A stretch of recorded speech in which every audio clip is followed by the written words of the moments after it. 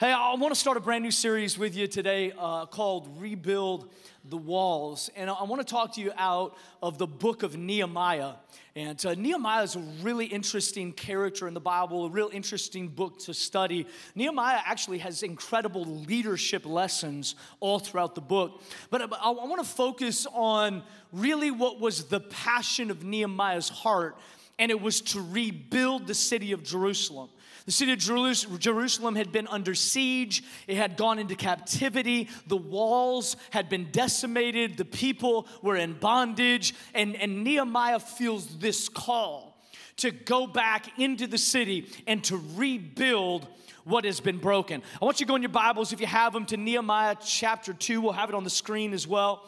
It says, in the month of Nisan, in the 20th year of King Artaxerxes, when wine was brought for him. It's a hard name to say. You got to say it really fast and nobody even noticed, but I kind of stumbled on it. Like, is that how you say that? Don't worry about it.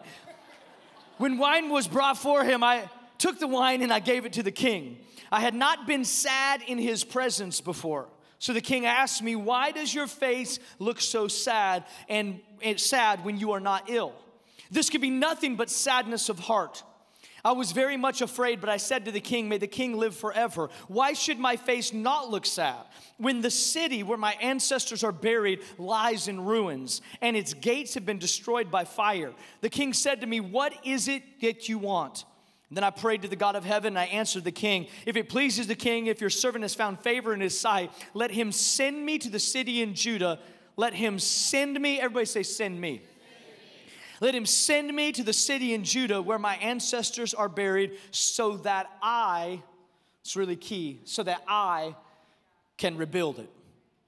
Nehemiah, in this passage of scripture, he is brokenhearted because of the condition of the city that he came from. Jerusalem was known as the city of God. It was known as God's city. God's people lived in God's city, and it had been taken into captivity. The walls are now in ruins. Nehemiah chapter 1 had got word that the people were in disgrace, and he doesn't know what to do with his feelings. He doesn't know what to do with this news, and he goes to the king and says, I need to go back. Will you send me so that I can rebuild the walls? I want you to know this, is that you have been designed and created with a specific purpose in mind. A part of your life is discovering why God has you on this planet.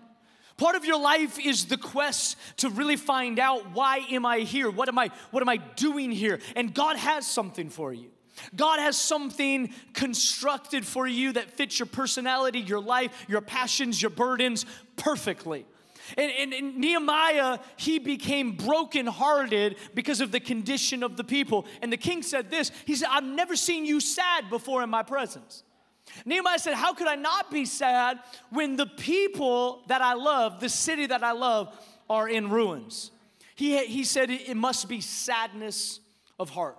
I think it's hard in life to just process sadness, because brokenness happens to everybody. Sadness happens to everybody. I'm trying to teach my boys like how to deal with their emotions in a healthy way. And sometimes not sometimes, all the time I have a difficult time making food for myself. So I have to budget for my problems. And so I have to budget around this. And I was watching the boys and we didn't eat lunch and it was getting later. And Genesis, my youngest son, was just like going crazy. And it's like just cranky and he's just mad at everything. And I'm like, Genesis, what is going on? And he goes, I think I'm hangry. Hungry and angry together. And I'm like, Genesis, that's amazing. You just identified your emotion. You're not just mad. You're mad because you didn't eat. We got to get you a snack. And so we got him a snack, and he's good. We played this game. I don't know if we got any parents out there, but your kids, I don't know if you experienced this, but they talk to everybody else more than they talk to you. My boys are only 7 and 8, and they'll be talking to other people. I'm like, what happened? What did that kid do at school? So I designed a game to collect data. It's called Emotions. You guys can play with your kids if you want. It's called Emotions. It's fun. I just throw out an emotion, disappointed, and they got to tell me a story in that day or that week where they were disappointed. Happy, they got to tell me something, and they love it, man. It's a game, so they're telling me all kinds. I'm learning all kinds of stuff. Then I throw out the kicker, angry. Oh yeah, this kid at school. I'm like, oh, that's what I was looking for. Give me the tea. Give me the data. I'm trying to get this out of you. But I'm teaching them how to process emotion, because every person will experience disappointment and brokenness. This is what's happened in Nehemiah. Nehemiah is experiencing brokenness because of the condition or the state of his people and his city. He's trying to put together what I'm gonna do with the brokenness that I feel. God burdened Nehemiah's heart because Nehemiah had the opportunity and he had the capability of doing the very thing which God had called him to do. I want you to know this. We live in a time where our culture is in ruins. We have families that are in ruins. We have marriages that are in ruins. Our education system is in ruins. Some of our churches are in ruins. Some of our mental space is in ruins. Some of our hearts and our emotions are in ruins. We have broken places, and I want you to know this, that broken places are an opportunity and an invitation for God to come in and do something supernatural. I want you to know something about your God. Our God doesn't do anything halfway. God's not a halfway God, a somewhat God, or just get it halfway done, halfway accomplished. God starts things and He finishes things. So if God started something in your life, this is good news. God's not going to leave it like it is. I can be really good at starting projects. Anybody else? Like starting the project, but like finishing the project. I get real passionate about like, let's do it. We're going to remodel the whole house.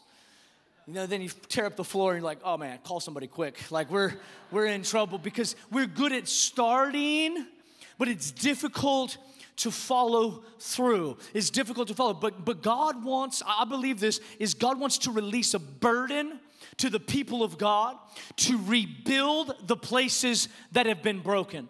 That there is a specific anointing that's on your life, that's on your family to rebuild broken places. And I know what you're saying. I'm not called the ministry pastor. Nehemiah wasn't called the ministry. Nehemiah was the cupbearer of the king. He worked in a kingdom, in a political office. You know what the cupbearer was? The cupbearer tasted the wine and the food before the king ate it to make sure that it wasn't poisoned. Imagine that job. So, I mean, like every day you're just on pins and needles. You're about to drink that wine. It's like, oh, this could be the last one. It'd be a perfect opportunity to play a prank and just take a drink and just out. King's like, my gosh, someone tried to kill me. Like, no, we're good. It's just joking, king. It's on you. This was his job. He was a cupbearer. He wasn't a pastor. He wasn't a prophet. He wasn't someone that was different than everybody else or more gifted or more anointed. In fact, Nehemiah wasn't even a builder. But he was someone that had a burden. And when he had a burden for what was broken, God said, I'm going to anoint you to rebuild what has been torn down. And I believe this, that God's raising up people in our body and in our community and in our church that carry the burden of God, that are not content just to say, it's broken. But the brokenness is an invitation for the people of God to step in to the burden of God. And the burden of God is what causes us to rebuild what has been broken. Do you know that the church is created not to be a place, a safe place from the world? The church was designed to equip us to go rebuild what has been broken. The church is supposed to be the place where we get equipped and trained to go out and to rebuild the walls that have been destroyed, the walls of family, the walls of relationship. A burden develops out of brokenness. How do you get a burden? A burden develops out of brokenness. You know that God never wastes a season? God never wastes a crisis. God never wastes a season of pain. God will always use what the enemy meant for evil, and He will work it for your good. So how do you get a burden? You get a burden because it's developed out of a place of brokenness. You can look back at your life and you can probably see this. Whenever there is brokenness, you have an opportunity to A, get bitter, or B, get burdened. When you bring your brokenness before God, it develops into a burden. If you bring your brokenness into your bedroom and you start thinking about how broken things are, how bad things are, you end up getting mad at God. Brokenness that turns into bitterness says, God, why? Brokenness that turns into burden says, Lord, send me. There is a big difference. Everybody encounters brokenness, but what you do in the broken seasons of your life determine what God does with the burden of your heart. Nehemiah chapter 1, this is where Nehemiah gets the news about his people. Chapter 1, verse 3, it says, they said to me, those who survived the exile and are back in the province are in great trouble. This is his people. They're in great trouble and disgrace. The wall of Jerusalem is broken down, and its gates have been burned with fire. When I heard these things, I sat down and wept. For some days I mourned and I fasted and I prayed before the God of heaven. Now listen to this. When he heard of the walls that were broken, it caused him to weep. I just want to ask you this question. When was the last time you wept over brokenness? When was the last time we wept over people that are lost? When was the last time we wept over a city? I know we've been broken and we've gotten bitter. I can't believe our government. Yeah, you're broken, but have you taken the brokenness into the presence of God and allowed it to become a burden? I can't believe those churches. I can't believe this person. I can't. Have you taken that brokenness into this is what Nehemiah did. He says he was brokenhearted, he was saddened, and he fasted and prayed. Okay, let me ask you a question that the other services did not do so well on, okay? When was the last time you took a moment of brokenness and prayed and fasted about it before you posted about it? Yeah, they did the same thing. It was rough. For most of us, never. Oh yeah, that makes me mad. We send it out. Have you ever allowed God to develop burden in you? Burden doesn't happen in a moment. Burden happens when you take brokenness and you give it to God. He fasted and prayed, and as he took his brokenness into the presence of God, burden was beginning to be developed in him. He said, I'm going to go back and I'm going to rebuild. Lord, send me. Brokenness can turn to bitterness or burden depending on where you take it. A burden develops out of brokenness. A burden drives you to God. See, this the thing is, most people think they have a burden, but they could alleviate the burden themselves. If you're hungry, get out of here and go get lunch, and you're going to feel better, right? You don't need God for that. It's not big enough. A burden is something that's so big that only God can do it. Do you know how we've planted this church, grown this church, developed this church? Is by burden.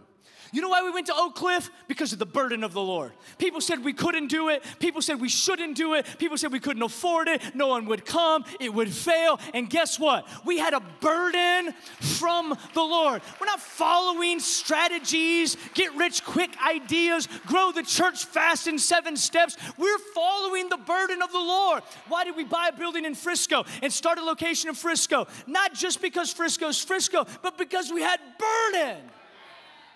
The burden of the Lord. You know, so many people say it's not a good time to buy a building right after a pandemic. It's crazy. Everything's uncertain. Everything's high. Well, God provided a miracle building for us in Frisco, and nobody said we could do it, and nobody said it would happen, and it did because we followed burden. A burden develops out of brokenness, but a burden drives you to God because it can only be accomplished by God.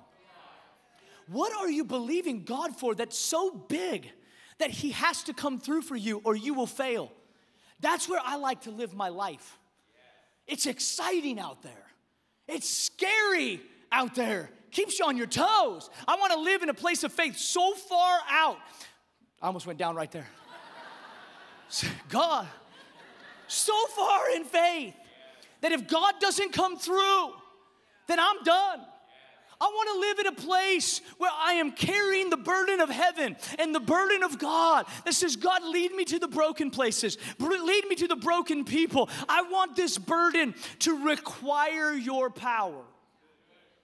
Many of us, we don't need God's power because we've never done something big enough or stepped out in faith enough to require it.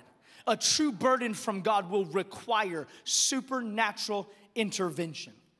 Bitterness will always drive you away from God. Burden will always drive you to God. Burden will drive you to God. A burden drives you to God. A burden demands action. You know, I talk to a lot of people that they're broken about the things in our world, culture. They're broken and they stay broken and they become bitter. Then there's some people that they're broken and they take it to the Lord and they become burdened, but they stay burdened. So their whole life they're just sad. Just sad. This is a lot of churches. You walk in, it's like, why is everybody so sad? Like, why? I saw you at the game. Y'all look good, but you come into church and you look sad because we carry a burden and we have not. The Bible says this, shouts of joy and victory resound in the tents of the righteous. The church should be the most exciting, celebratory, joy-filled place that you ever walk into. It should be full of the Spirit of God. It should be full of the presence of God. We should hear the voice of God. It shouldn't be a check-off list for us. I'm telling you, when you begin to live under the burden of God, it will drive you to action. Why do you start the business? Because you have a burden from the Lord. Why do you step out in faith? Because you have a burden from the Lord. Why are you teaching that class? Because you have a burden for the Lord. And if you begin to follow the burden, then you require His supernatural power. The burden of God demands action. It demands a step of faith. A true burden cannot be lifted until action is taken. You know, we have a burden for the next generation. You know, I told Frisco this. I'm sure it's not going to be like this in Allen, but I told Frisco, the people that walk into church in Frisco and say, man, there's too many young people here, they don't understand burden. We're not trying to build a young church, but we have a burden for the next generation. So instead of critiquing, you should be celebrating what God is doing. People, I think we've got the wrong idea that church is just supposed to be for me. So we come into church and we think like, this is all about me. And I don't know, you know, just so you know, Pastor, the temperature was a little cold for me. My preference is, your preference? What? What? Like, the seats are a little bit hard in Frisco. I'd like a little softer seat. What? This is not about our preference. This is about worshiping, exalting, and rebuilding the walls of a city that has been broke down and devastated. Our call, our burden is not about full buildings or lots of campuses. Our call and our burden is for city transformation, from the youngest of the young to the oldest of the old. The power of God, the power of the Holy Spirit. I don't want to have a church where people just check off the box, but they never encounter God. We can gather and talk about the Bible and talk about good principles, but if you never encounter the presence of God, what are we doing? We gather to worship Him. We gather to be equipped by Him. We gather so He can take our beauty or our ashes and give us beauty, our brokenness and give us burden. The burden of the Lord, the burden of the Lord. I go to conferences all the time, speak at different conferences. Everybody's got the newest tips and tricks on how to reach people, how to disciple, how to grow. And you know what I just found? I found like all of that is important. I love all that and it helps me and we use some of it. But for me, I got to follow the burden of the Lord. I've got to give listen, for you, you've got to follow the burden of the Lord. You've got to give yourself to the burden of the Lord. What irritates you? You might be part of the solution. You know what Nehemiah said? He said, Lord, send me. I will rebuild the wall. The crazy thing is Nehemiah was not a builder. Nehemiah was a cupbearer. I'm just telling you, there's some people that are gifted different ways. If you need someone to cook a meal for you, you're not calling me. I'm just saying, that's like not the person. There's people on the band, you know, that are awesome musically, but you're not calling them to like, fix your car. I was trying to think of a nice thing to say. Everybody has their gifts. Nehemiah was not gifted to build. But God said and revealed to him the brokenness of a wall. And he said, Lord, my answer is yes. And he took his brokenness into the presence of God that turned into burden. The burden turned into action. He went and led the rebuilding of Jerusalem. And you know what God brought to him? God brought builders to come alongside him. We'll talk about it in coming weeks. God brought people that were skilled and gifted in the area he was burdened in so that he could accomplish the task. So stop disqualifying yourself because you don't think you're skilled in the area you're burdened for. Just step out in faith and see what God does. Have a yes in your spirit that says, God, whatever you want to do, I'm here. Lord, send me. I'm looking for a church of people, of men and women of God that say, Lord, send me. I don't care what's happening around me. I'm burdened for the walls that are broken, and we're not settling for anything less than city transformation. So, Lord, if you want to use someone, use me. Use me. Luke chapter 19, verse 41. It's interesting. Jesus is showing up to Jerusalem. He's on his way to be crucified. He's showing up to Jerusalem, the city of God, the same city that Nehemiah felt burdened to rebuild. Now Jesus is walking up on Jerusalem, and it says, as he approached Jerusalem and saw the city, he wept. Do you remember what we read? Nehemiah, when he heard the condition of the people, he wept. Now Jesus, when he saw the city, he wept. Nehemiah rebuilt walls. He cried over broken walls. He wept over broken walls. Jesus came, and he wept over broken humanity. Jesus marched in Jerusalem, marched in the city, knowing what was coming, and he laid down his life. He died a cruel death, not so we could have a story in the book, but because each and every one of us needed to be rebuilt. Everyone is broken. This is what the Bible says, for all have sinned and fall short of the glory of God. Everybody's broken. And he says, I'm going to come and rebuild what life has broken down. I am going to give forgiveness to past, present, and future sins. I'm going to cleanse you and forgive you. My Bible says whoever is in Christ is a new creation. The old is gone and the new has come. Jesus marched into Jerusalem in response to a burden. He didn't just say like, oh, here I am, here to be crucified. He came with a burden. He saw the people, broken humanity, broken walls, broken cities, broken people, and he wept. I'm going to tell you this, there are some things that matter to you that don't matter to me. And there's things that matter to me that don't matter to you. But God put those things in your heart for a reason. And those things that matter to you are not supposed to sit back and think about and get bitter because the church isn't doing them. You are a part of the solution. So you've got to step out in faith and say, God, if you put it on my heart, if this thing bothers me, then you must be calling me to build. We have to get rid of excuses. You know how many times people come to me and, hey, Pastor, I got an incredible discipleship idea. If you would just give the next 37 years of your life to do these things, and I'm saying, did God give that to you? I appreciate you putting that on me, but God gave it to you. So run with it. Carry the burden of the Lord. Carry the burden of the Lord. Let it move you to action. Are you broken for single moms? Then develop a burden and find action. Are you passionate for marriages? Are you passionate for family? Don't come tell me. Begin to develop a burden. I care, but God can do something about it. If you would begin to step out in faith, God will begin to give you innovative ideas and wisdom and strategy. I was playing golf well, I shouldn't say I was playing golf. I was attempting to play golf last week. Got to be honest, in house of golf. Spent more time looking for my golf ball than playing, but I was having a conversation with a guy, and he said, I sold my last business, and I started another business with 3 other guys, and our express purpose is to fund the kingdom. He said, I was comfortable, and I was doing just fine. I could have lived forever there doing what I was doing, barely working. He said, but I was provoked in my spirit because of the brokenness of humanity, and I realized I had a unique skill set to be able to develop wealth and to be able to contribute to the kingdom of God. So he sold this business, started a business with 2 other partners that were kingdom-minded, and everything that they're making, they are funneling into the kingdom of God. You know what that is?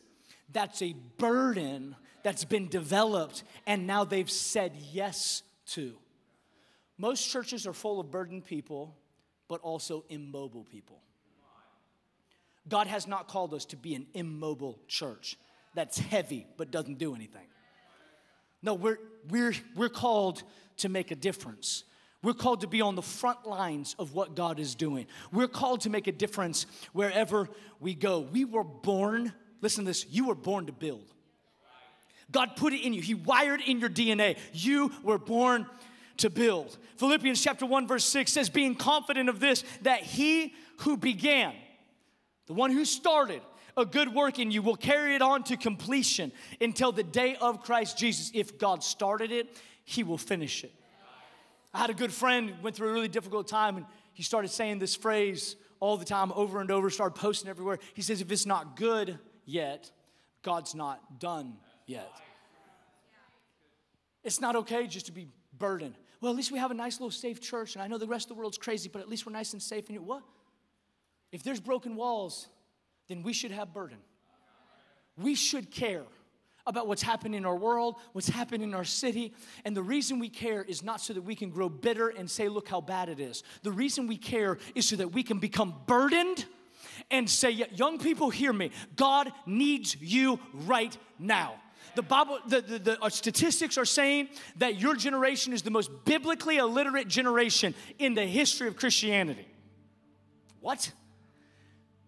Statisticians are saying that this generation is leaving the church, Gen Z is leaving the church at an alarming rate. Can I tell you something? To me, that's not a reason for us to huddle in the church and say, oh, this is so sad.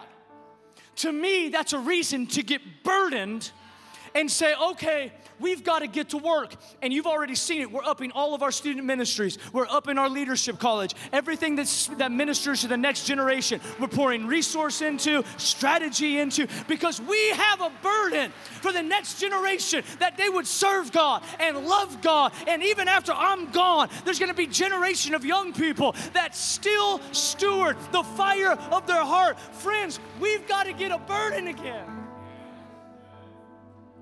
If our burden is us, if our only burden is me, we have missed the mandate of the gospel.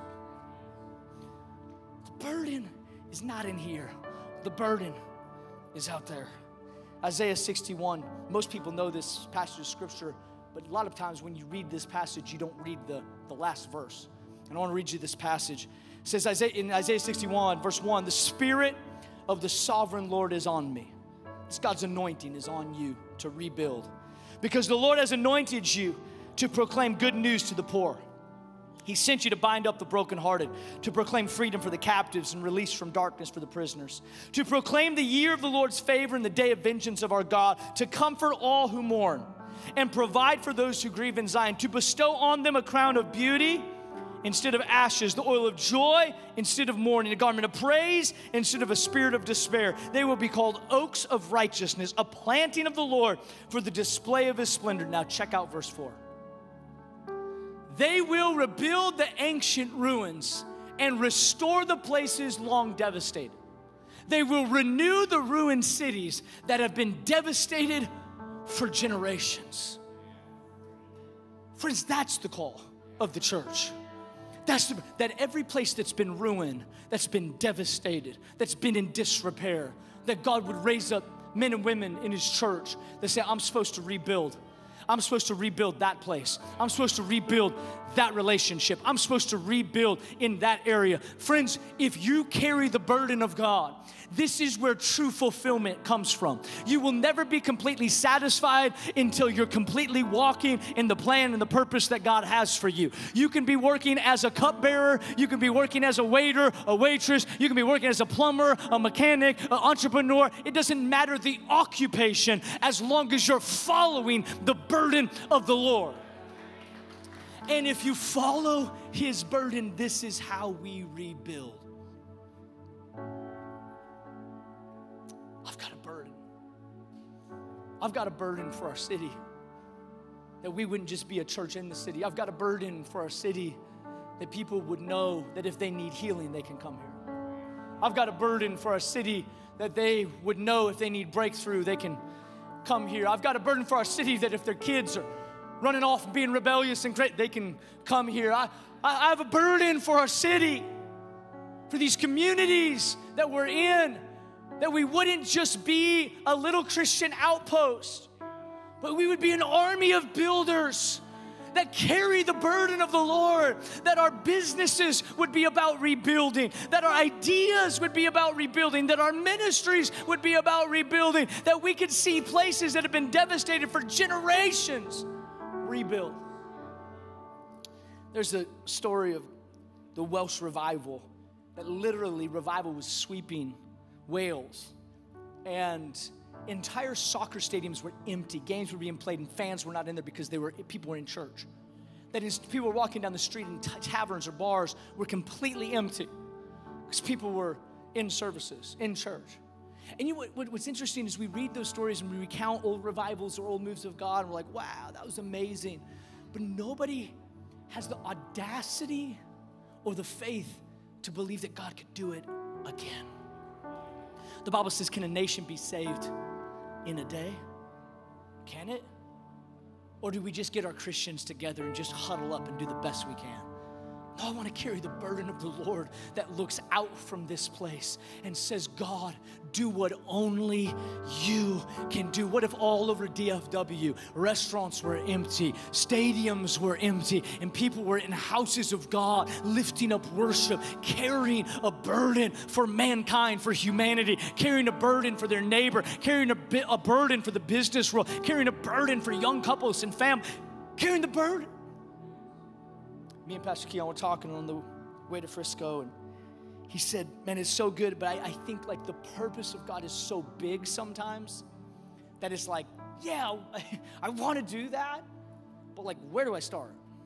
I got to go to work tomorrow. You know, it's like, yeah, I'm fired up, Pastor. I'm going to rebuild the city. I don't know what one. I don't know what I'm going to do, but man, I'm with you. I think we can find it in the text we read in verse 5 of chapter 2 of Nehemiah. It says, I answered the king, if it pleases the king, if your servant has found favor in his sight, let him send me. Let him send me to the city in Judah where my ancestors are buried so that I can rebuild it. There's two things that will usher you into the beginning of carrying your burden and stepping into your purpose. One is just the declaration before God, Lord, send me. And then two is recognizing that you are a part of the solution. I just was preaching a youth conference in Southern California and this weekend, and they're still asking me to speak at youth conferences. I'm like, I'm starting to get old. I was like looking at these kids like, wow, I don't know. So I'm preaching. Something I always tell young people is you're oftentimes the answer to your own prayer. Lord, please save my school. Yep, you're there, bro. You are the answer to your own. You're supposed to be alive. I wish, God, you would just save my dad.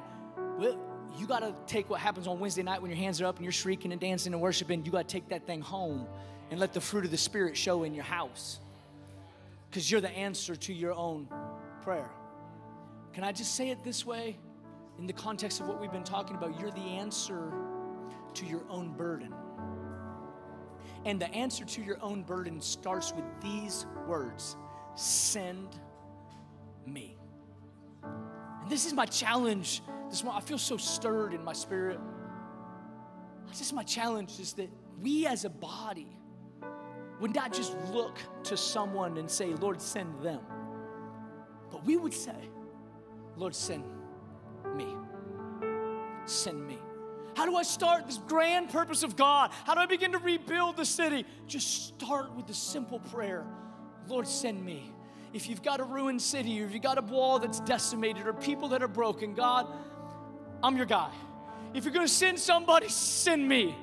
If you're going to send someone, Lord, send me. If you're going to use somebody, use me. If you need someone to speak for you, I'll speak for you. If you need someone to go for you, I'll go for you. Whatever you need, God, my answer is yes. You can send me.